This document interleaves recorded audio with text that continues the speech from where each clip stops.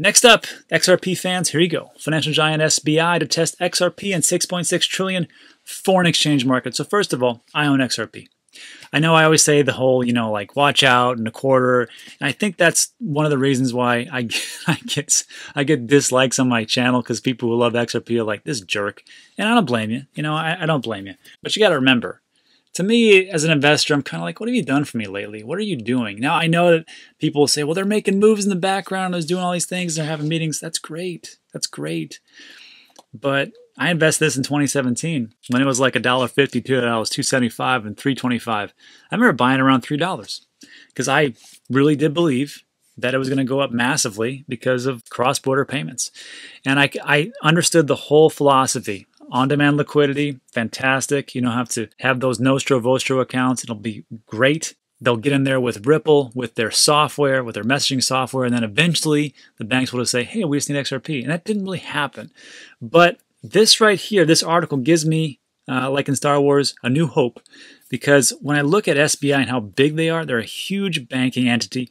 And if they're going pretty much all in, if this doesn't work, I'm sorry to say, if this doesn't work, you can put a fork in XRP, because there is nothing else that would make this actually move.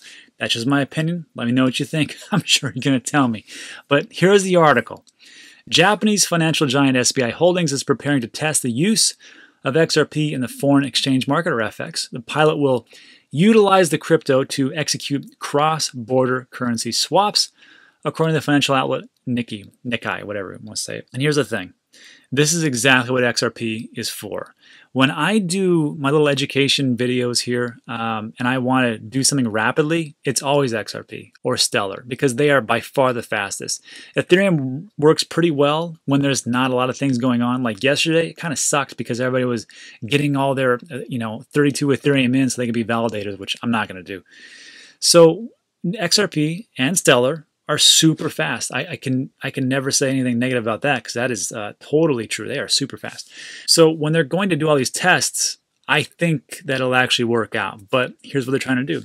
The test itself is to determine whether XRP can be used as a bridge asset to lower the risk of price fluctuations that can occur as one currency is traded for another, as well as determine potential savings on fees associated with the transfer. So right now, if you do a wire transfer with Swith cross-country, you're paying a boatload and you're waiting a long time. So I don't see how this could not work. XRP is super fast and it is super cheap. So maybe this is what they're talking about, flipping the switch. Again, if this doesn't work, that's it. Also, trading the global FX markets reaches 6.6 trillion per day in April of 2019. 6.6 trillion, a lot. That's a lot. Foreign exchange swap volumes are estimated to account for approximately half of the FX market. So there's a lot of room to grow here. Ripple and SBI are longtime partners. I think people know about that, but if you don't, that's the truth. And SBI invested in the San Francisco-based payments company back in 2016. So in 2016, they go, this is a great thing. We like Ripple. We like what's going on. XRP, maybe we'll get to it. And then 4 years later, here we are.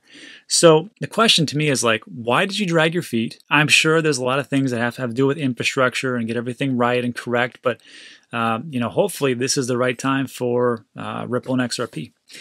Anyhow, SBI is currently using Ripple's payment messaging system. Again, Ripple is a software company, kind of like how Swift works with wire transfer and everything else. That's what they do. It's a messaging system, which is not based on XRP, to power its settlement platform, MoneyTap. So again, they started off with Ripple. Now they're going to go into XRP. They started with level 1. Now they're going to go all the way to level 10.